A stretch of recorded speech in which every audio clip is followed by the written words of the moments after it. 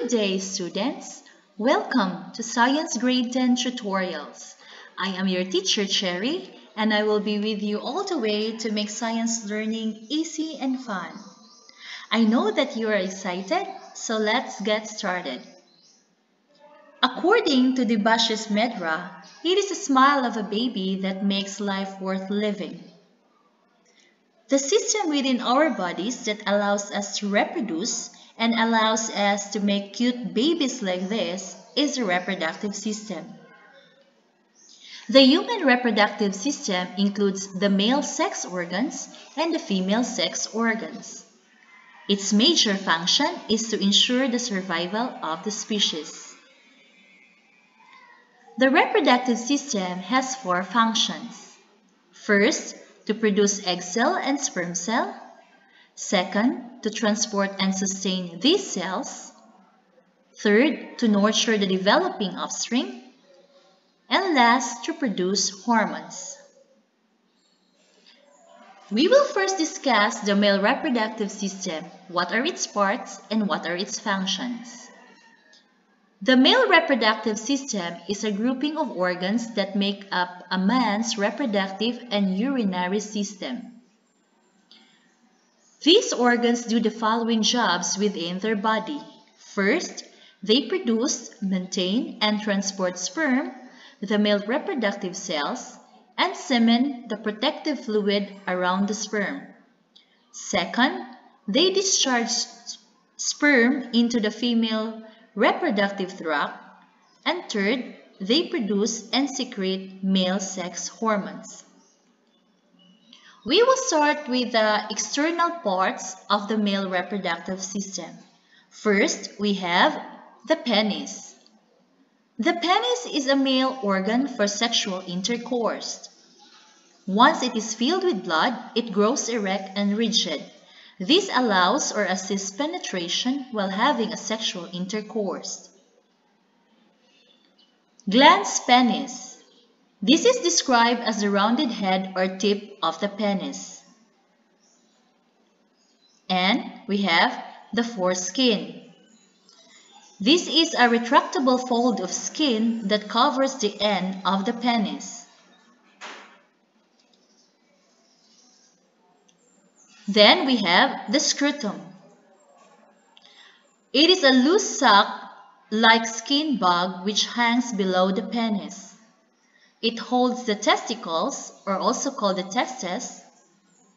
It behaves like a temperature control system in regard to the testes because it protects the testes.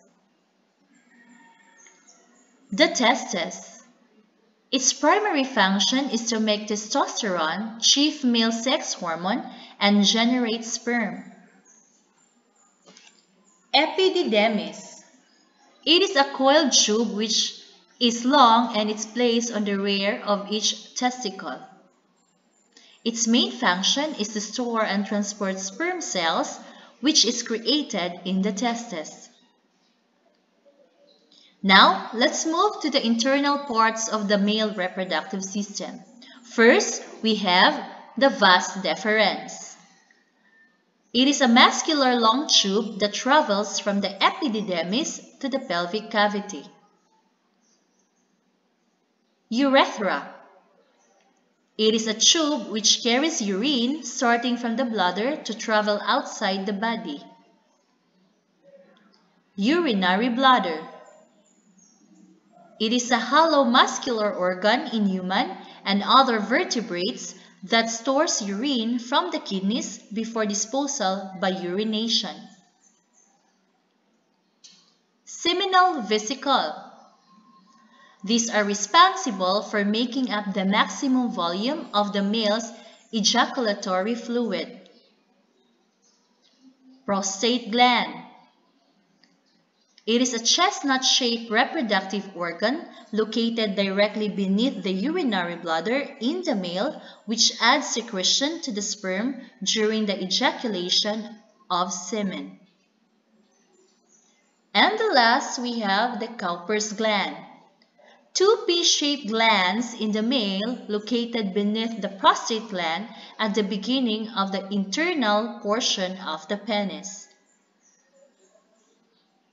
They add fluids to semen during the process of ejaculation. How does the male reproductive system functions? The entire male reproductive system is dependent on hormones. Hormones are chemicals that stimulates or regulates the activities of their cells or organs for the male. What are these hormones? First, we have the follicle-stimulating hormone. This is necessary for sperm production or spermatogenesis. Next, we have the luteinizing hormone, which stimulates the production of testosterone, which is necessary to continue the process of spermatogenesis. Testosterone is very important in the development of male characteristics, including muscle mass, their strength, fat distribution, bone mass, and sex drive. We are done with the male reproductive system, so let's go to the female reproductive system. This is designed to carry out several functions. First, it produces the female egg cells necessary for reproduction, called the ova or oocytes. Next, it transports the ova to the site of fertilization. The fertilized egg is implanted into the walls of the uterus. If fertilization or implantation does not take place, this system is designed to menstruate. This is the monthly shedding of the uterus lining. So, let's discuss the different parts and the different functions of the female reproductive system. And we will start with the external parts. First, we have the labia majora. These are a pair of rounded folds of skin and adipose that are part of the external female genitalia. We have the labia minora, also known as vaginal lips, small lips, or nymphaea, are two skin flaps on either side of the female vaginal opening in the vulva. Clitoris. This part of the female reproductive system is covered by a skin fold termed as the prepose. Similar to the male penis, it is sensitive to stimulus and can turn erect. Now let's move to the internal parts of the female reproductive system, and we will start with the vagina. Vagina is a canal which joins the cervix to the external portion of the body. You can even call it as birth canal.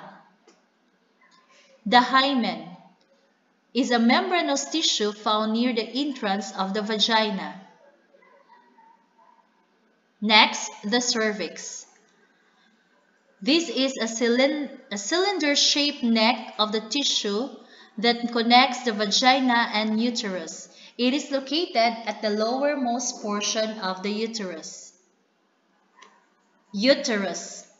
It is a pear-shaped hollow organ which is home for the developing fetus. Fallopian tube. They are narrow tubes which attach to the upper portion of the uterus. They act as tunnels for the egg cells. Fembrae are small finger-like projections at the end of the fallopian tubes, through which eggs move from ovaries to the uterus. And last, we have the ovary. These are oval-shaped glands which are small and are located on both sides of the uterus. They produce hormones and eggs. How does the female reproductive system function? Like the male reproductive system, hormones also plays a very important role in the female reproductive system. And what are these hormones? First, we have estrogen, a reproductive hormone in females that assists in the endometrial regrowth, ovulation, and calcium absorption.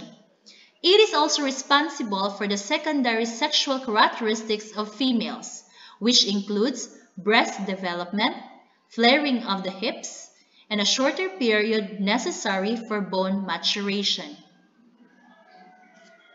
Progesterone. These are hormones that assist in the endometrial regrowth and inhibition of the follicle-stimulating hormone and luteinizing hormone release. Follicle-stimulating hormone for the female stimulates development of egg cells called the ova, which develop in structures called follicles. Luteinizing hormone plays a role in the development of ova, induction of ovulation, and stimulation of estradiol and progesterone production in the ovaries. Estradiol and progesterone are steroid hormones that prepares the body for pregnancy, and they also regulate in menstrual cycle. Now we are done discussing the different parts of the male reproductive system and the female reproductive system. Thank you for watching, students. This is your teacher Cherry, always reminding us, sulong edukalidad para sa bata, para sa bayan. Maraming salamat po.